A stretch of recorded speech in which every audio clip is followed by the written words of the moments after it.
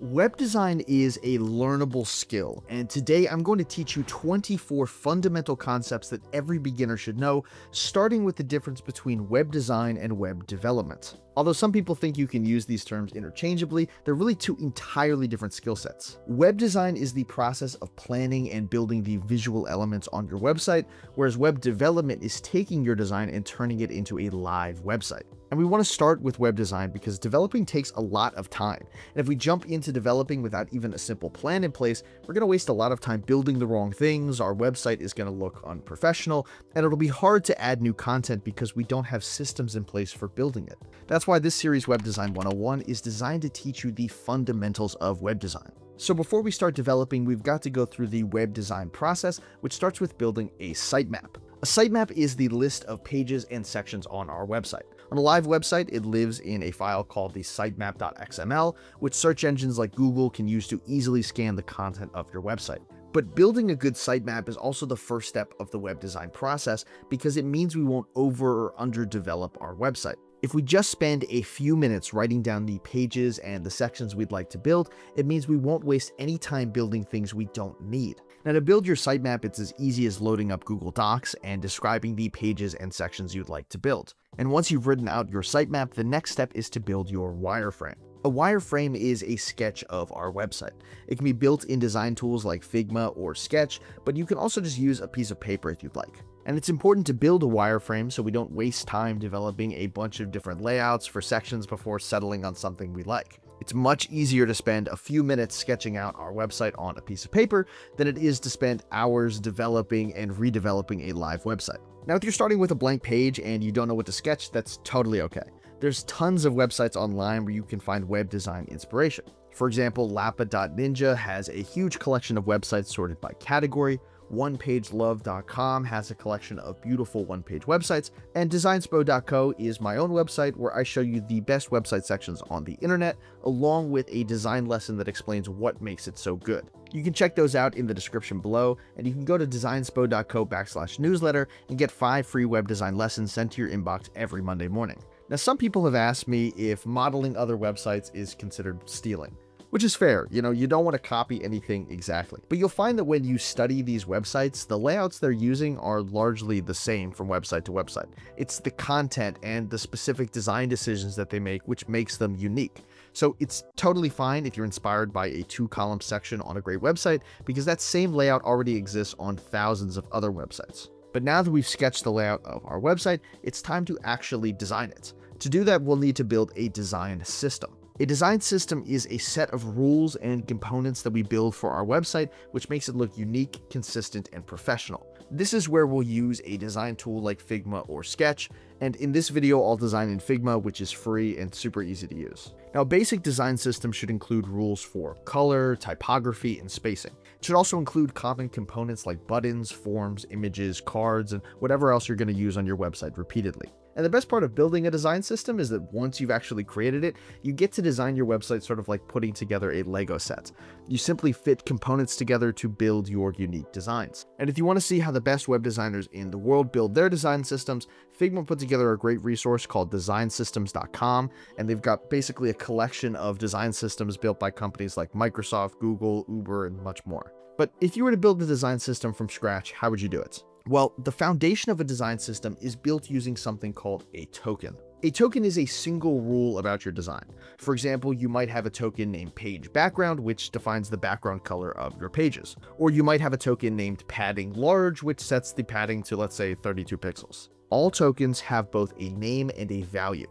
That value can be a number like 32, it can be a color like blue, or it can even be another token like page background. Now, to build a great design system, professional designers typically use 2 kinds of tokens: primitive tokens and semantic tokens. A primitive token is the most basic value in our design system. These are always single, raw values. For example, you might have a primitive token named brand blue with a certain hex color code. A semantic token, on the other hand, references a primitive token and is applied to an element in your design. For example, you might have a semantic token button color with the value of brand blue. We use primitive and semantic tokens so that we can change something like the color of our buttons without changing everything else that also uses our brand color, like a section background. And it's important to never use primitive tokens on your actual components, because you won't be able to change that component without changing everything else that that token references. So we want to start by defining all the primitive tokens in our design system. That could be all the shades of our brand color or all the numbers we might use. So for example, if you watched my video on the 4-pixel rule, you'll know that a great way to create consistent looking websites is to make your tokens divisible by 4 pixels. So that means all the spacing, all the padding, all the roundness of your corners should be divisible by 4 pixels. Then we take those primitive tokens and map them onto our semantic tokens. So I might set my page background to neutral 50, my text color to neutral 1000, and my section padding to 32. If I want to change any of these elements at any time, I can change which primitive token my semantic tokens reference. So now that we've set up our design system, it's time to actually create our design. So now let's learn some important web design terminology, starting with absolute and relative sizing. Absolute sizing is when an element has a strict size which is unaffected by anything else in the design. If I set my card's width to 500 pixels, it's 500 pixels no matter what, even if it clips out of the section. Relative sizing, on the other hand, is when the size of an element varies depending on the size of another element. For example, I have 3 cards on this page, which all take up 33% of the width. As I increase the width of the page, the cards get bigger, and as I decrease the width, they get smaller. This is called responsive design, when the same layout of elements changes depending on the screen size. But what if the screen gets so small that these cards just look terrible? What if we want to change the layout entirely? Well, that's called adaptive design, and it's when the layout shifts depending on the screen size. For example, on desktop we'll have 3 cards in a row, and on mobile we'll have 3 rows of cards. A good designer would use responsive and adaptive design to build the best website possible. When you don't want the layout to shift, use responsive design. When you get above or below a certain size, like designing for a phone, use adaptive design. So now we know in theory how to make our website better suited for different screen sizes, but what are some of the values we can actually use to achieve this effect? Well, let's go through the different properties a typical website will use, starting with viewport height and viewport width. Now these are CSS terms, which stands for Cascading Style Sheets, and they're basically a collection of styles that developers use to control the look of their website. So just like how a web designer uses tokens, a developer uses styles. Now let's get back to viewport width and height. The viewport itself is just what the browser can see at any one time. So it's not the same as screen size because the viewport's affected by the size of the browser window and any built-in browser UI. So viewport height, or VH for short, is a percentage of the measurement of the height an element takes up relative to the viewport. For example, a section with a height of 100 VH takes up 100% of the viewport. Same with viewport width. A section with the width of 50 VW takes up 50% of the viewport's width. Using a viewport can be great for big sections you want to let take up the entire page, but alone it's usually too finicky for most elements. You wouldn't want to define the size of a button by viewport width alone because it would look microscopic on small screens. But there are relative sizes that make designing easier, like M and Rem. M is a size that's relative to the parent element's font size. That sounds, kind of abstract, like who would ever use that, but it's actually the most commonly used sizing element on the web.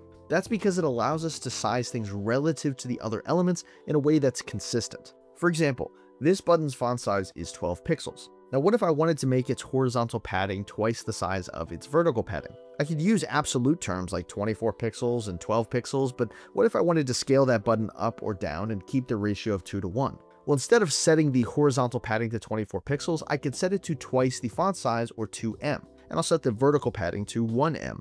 Now if I change the font size to 16 pixels, the button grows proportionally. And this also means that if someone zooms in or out on your website, everything scales proportionally. This is insanely valuable, and we use it in web design all the time.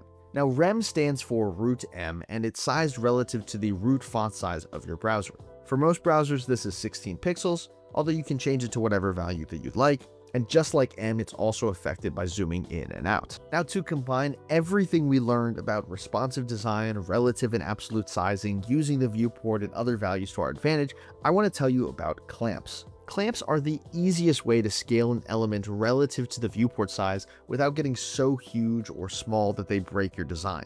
And to demonstrate how clamps work, let's apply a clamp to a heading. First, a clamp has a minimum value. This is the absolute smallest our heading can be. Let's set this to 2 rem or 32 pixels. Next, we set a relative value. If we want the heading to get bigger as the viewport gets bigger, we'll use viewport width. So let's set the second value to 7% of the viewport width, or 7 VW. Finally, we'll set a maximum value. This is the largest our text can get. Let's set that to 6 rem, or 96 pixels. Now if I put this into a browser, you'll see that our text gets smaller as we shrink the viewport until it gets to 2 rem, and our text gets larger as we grow the viewport until it gets to 6 rem. This is an incredible way to design responsive websites that look good at every screen size. And by the way, I've barely scratched the surface of what clamps can do. If you want to experiment with this, I'll leave a calculator tool in the description by Mark Bacon. It really is an incredibly powerful CSS tool. So this is how web developers get such granular control over their websites. They use CSS. And CSS is written in something called a style sheet. The style sheet controls all the things we've been talking about today, all the styles on your website. It controls the font size, the padding, the color, and every single style of every single element. So if you want to translate your design tokens into styles, you'll use the style sheet. Now to define a style within the style sheet, we'll need 3 things: a selector, a property, and a value. A selector is the element or group of elements you'd like to select. The property is the part of the element you'd like to change, and the value is what you'd like to change it to. For example, let's say you wanted to make all the buttons on your website blue. You would write it like this: button, background color, blue. And this is a Web Design 101 series. This is not going to be a deep dive into CSS, but if you want a deep dive, you can check out Free Code Camp, which is a full CSS course for beginner developers. But now that we've covered the basics of design, the final term that I want to share with you today is user experience, or UX. UX is simply how it feels to use and navigate your website. Good UX is more important than fancy design or next level graphics or flashy animations. There are websites without any of that stuff that are still easy and enjoyable to use. Good UX boils down to 2 questions. What do you want visitors to do on your website, and how can you make it easier or more enjoyable? A great first step to leveling up your user experience is to map out a visitor journey. From the time they load your website to the time they book a call or buy your product, what do visitors actually have to do? Remember, it should be as simple and as obvious and as enjoyable as possible. That's why we take the time to build a sitemap and sketch a wireframe and build a clean, consistent, and professional design system. All these things make your website easier and more enjoyable to use. You have to put the interest of your visitors first, so that the second they're ready to take action, it's only a click away. Now, if you enjoyed this video and want to watch another in this series, you can check out this video here on how to design websites 10 times faster. But that's all from me today. I hope you found this valuable, and I'll see you in the next one.